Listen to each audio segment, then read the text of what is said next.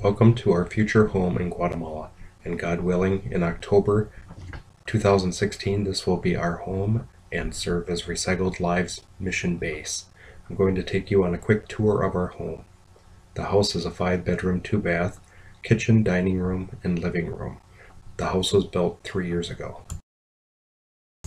This is the entrance and garage door.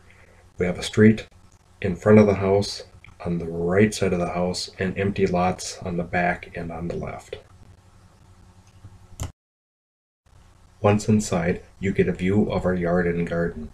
In Guatemala, a typical home is the same size as the land that you own, meaning your yard, garden, and garage are all inside of your house.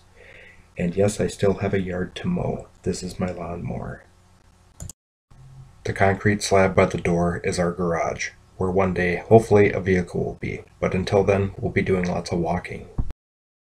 The current homeowner has a very nice yard, a beautiful garden, which includes a fountain, different varieties of plants, even a poinsettia tree.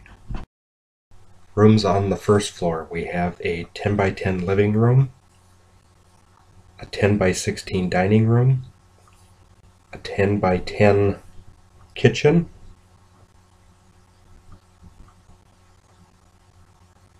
next to that is another 10 by 10 bedroom, then our laundry room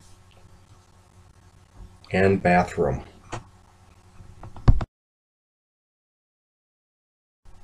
As we make our way to the second floor, the first room that we come to will be the bathroom. Next is a 10 by 10 bedroom,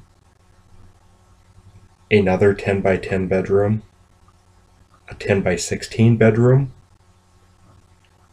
and last room is a 10 by 10 bedroom.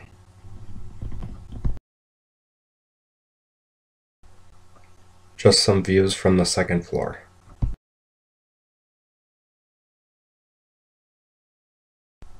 This is the stairway to the terrace. On the terrace you'll find our water tank. City water flows into this tank, which fills up and gives us water pressure for our plumbing. The terrace is 14 feet by 47 feet of an all open area. We are located high on the hill, so we get to overlook the entire city, and we have a great view of all 3 volcanoes. Sorry the picture doesn't do it justice. It was an overcast day when I took this picture. That just means you have to come to Guatemala and stay with us and see it for yourself.